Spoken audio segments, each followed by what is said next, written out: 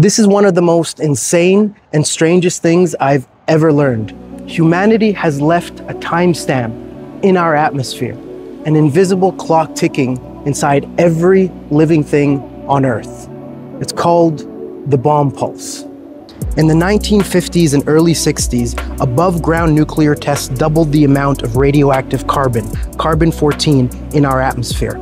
Plants absorbed it, animals ate the plants, and suddenly every cell in every living creature carried this radioactive signature.